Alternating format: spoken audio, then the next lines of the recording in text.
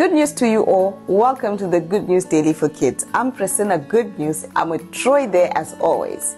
I honor my father, His Excellency, Ambassador Hubert Angel. Thank you so much, Prophet, for this amazing opportunity. We love you. Oh yes, we love you, Prophet. We are on an adventure, right? Yeah. We are sailing, right? Yeah. We are captains. Oh yes. We are having so much fun. Yeah. Ahoy, Captain. Oh yes, ahoy, Captain. Let's see what the Good News Daily says today. Our Good News Daily today says, faith in an action. It says faith in an action, right? Yeah. Oh yes. Our Bible reading comes from James 2 verse 17. It is the same with faith. If faith does nothing, then that faith is dead, because it is alone.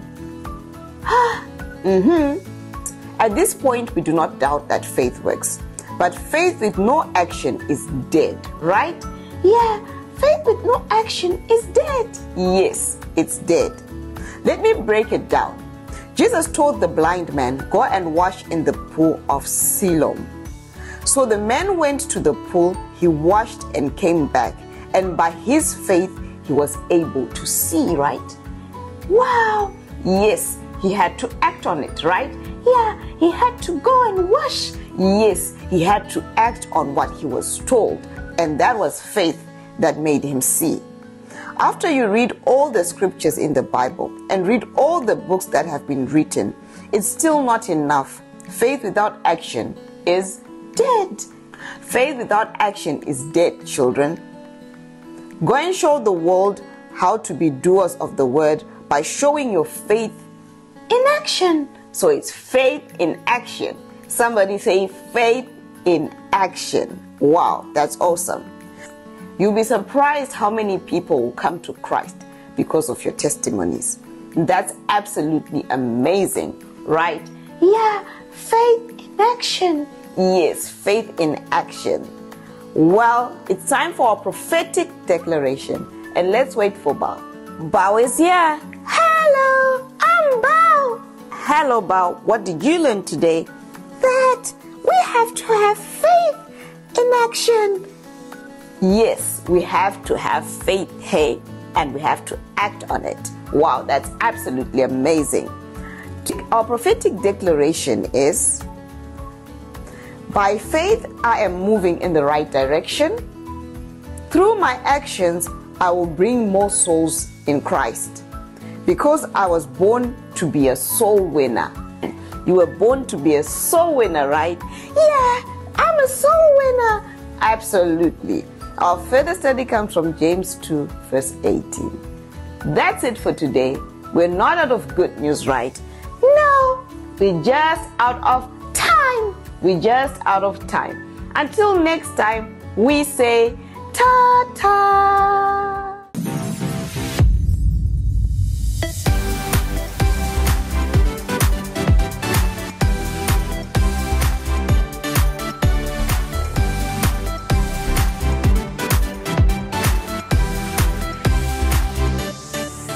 Good news to you kids, and welcome back to this week's story time. My name is Titsy and I'm here to read you guys this week's Bible story. But before I go any further, I would like to honour our prophet, His Excellency Ambassador Hubert Angel, the CIC and the founder of Spirit Embassy. Thank you so much, sir, for this opportunity. So this week's Bible story, we're going to be reading it from the book of Joshua, chapter 6. The title is The Walls of Jericho. So let's begin reading so we can find out what happened. The walls of Jericho were securely shut up because of the Israelites. No one went out and no one came in. And within the walls, the people were terrified. Then God told Joshua, I have delivered Jericho into your hands. March around the city once with all the armed men. Do this for 6 days. Have 7 priests carry trumpets in front of the ark.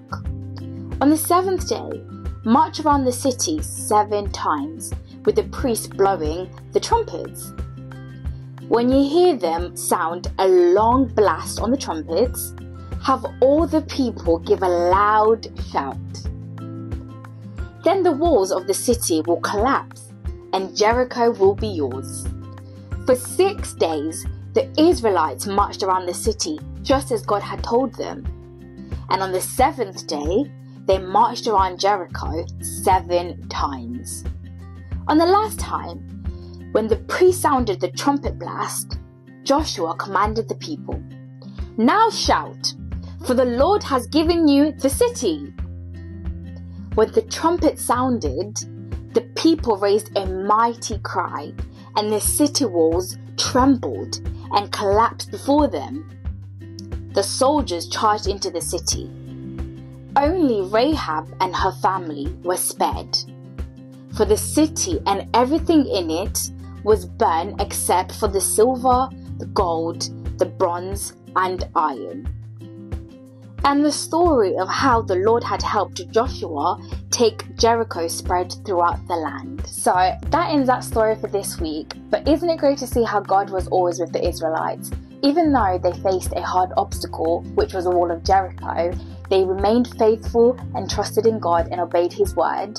And as a result, God helped them bring down the wall of Jericho. So kids, let us remember to remain faithful and trust in God in every situation, no matter what obstacles you're faced with, because God is there with you all the way. Thank you once again for listening to this week's story time.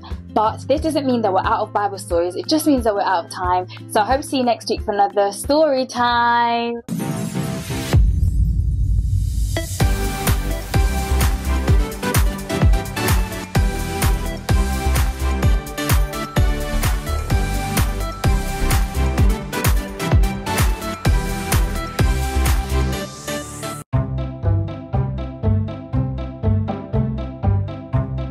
Welcome to Wonders Lab. I'm Jed, the Wonders Lab scientist. I'd like to honor my Prophet Hubert Angel. Thank you for this opportunity. Thank you for this opportunity. Good news to you, Professor Flop. Good news to you, Jed. What's our lesson for today? To spread the love of God. Wow, spreading love. Jesus is love, right? Yes, He is. He really is. And He commands us to love one another. Yes, amen. As He has loved us. Amen. Wow, so love is important in our lives, hey? It really is. Okay, so what's on the table today, Jed? A glass full of water and food coloring. Water and food coloring representing a person who is filled with love, right? And the next one? Glass, which represents a person that doesn't have love. A person that doesn't have love, right? And what else do you have? We got tissue paper. And we have tissue paper, which represents the word. And that's how we spread love through the word and doing what the word of God says. Exactly. What does the word of God say about love? That we should spread God's love. We should forgive, right? Yes. Show kindness. Yes. Yes, exactly. We must have love, and which is the fruit of the Spirit, right? Yes, exactly. We follow what the Word of God tells us to do, and that's how we spread love. Exactly. So show us, Jed, what you do. Okay, Jed? That's the Word of God in the person who has love. Exactly. And you're spreading the Word and the love of God, which the Word of God teaches us. Yes. So as we do what the Word says, we are spreading love. As we have the Word of God in us and spread it, we are spreading love. Exactly. Now let me show you the finished results of it.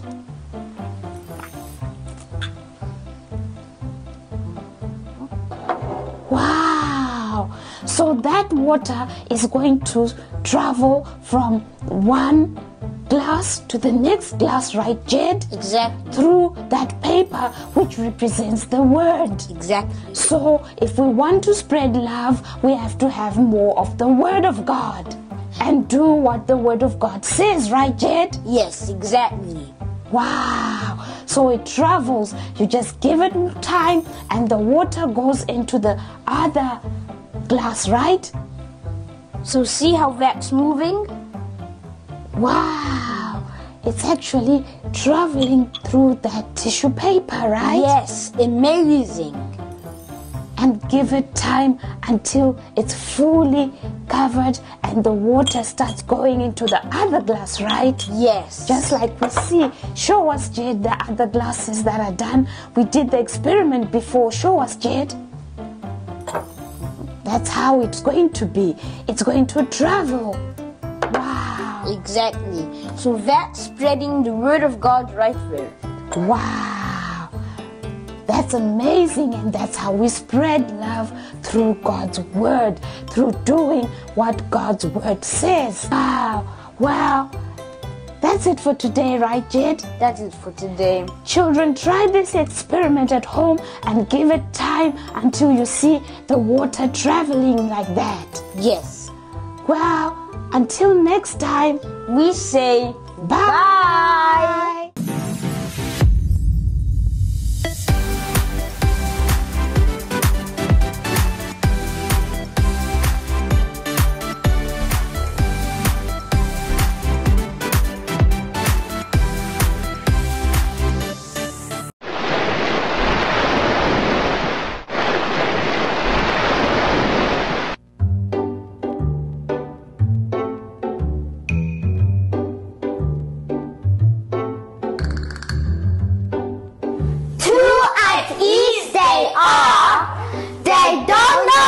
About to come, it's closer than the next breath.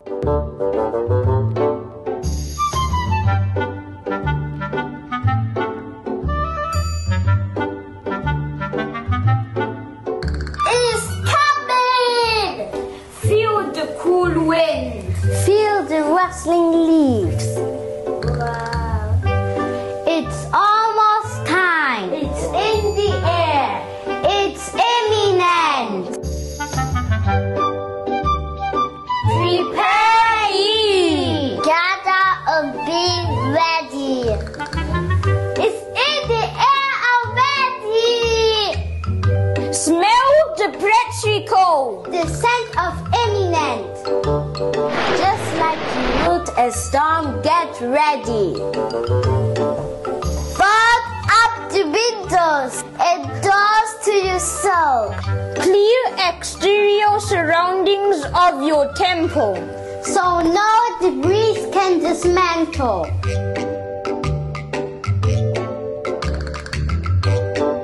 Fill your lamps with oil. The groom fast approaches. Prepare ye!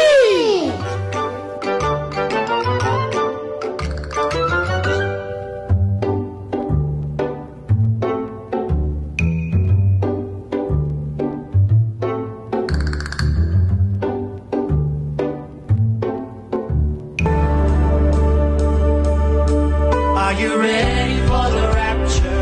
Are you ready? Are you ready for the rapture? Are you ready? Are you ready for the rapture? Are you ready? Ready? Ready? Are you ready for the rapture? Are you ready? Are you ready for the rapture? I'm ready. Are you ready for the rapture?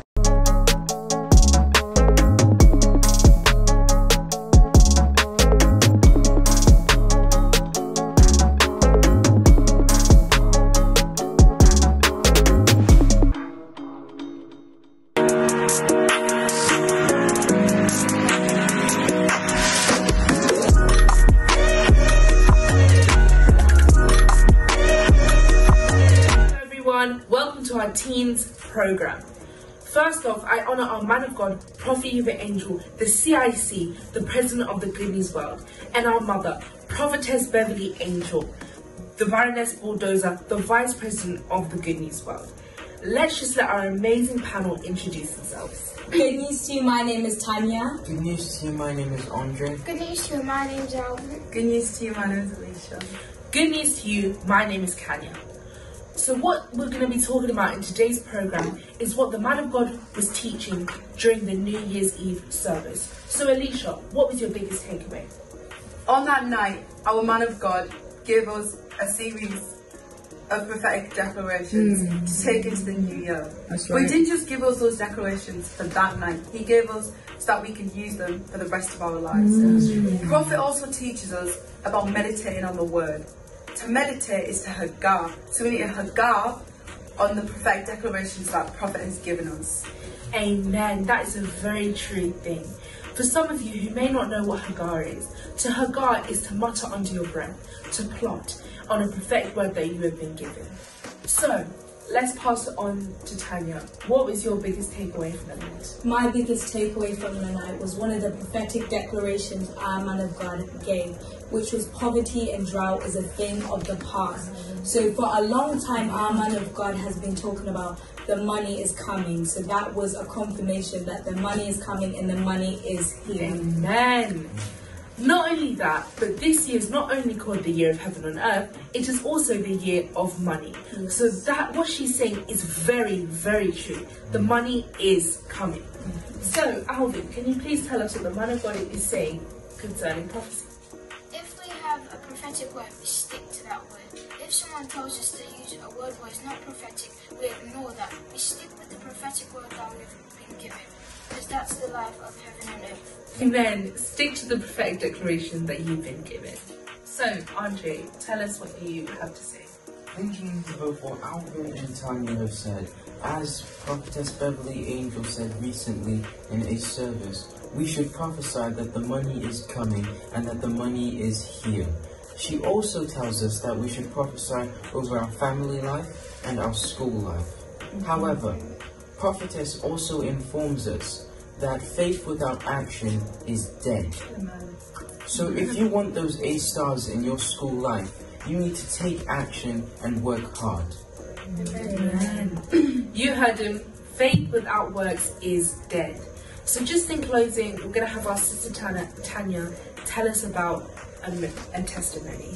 So I remember Prophet, I had a growth on my finger and it was very painful, and I went to the doctors and they couldn't do anything about it. And we were watching a service and Prophet Eva Angel was giving out prophetic declarations about healing, and I meditated on it and kept on repeating it, and the next day it was completely gone. Amen. What an amazing testimony. And as you can see, today we have talked about what the man of God taught us during the New Year's service. So make sure to mutter under your breath for at least 24 hours, to declare what the man of God has said and stick to that. We are not out of good news, we are just simply out of time. This is Generational Grace Collectors. Sign.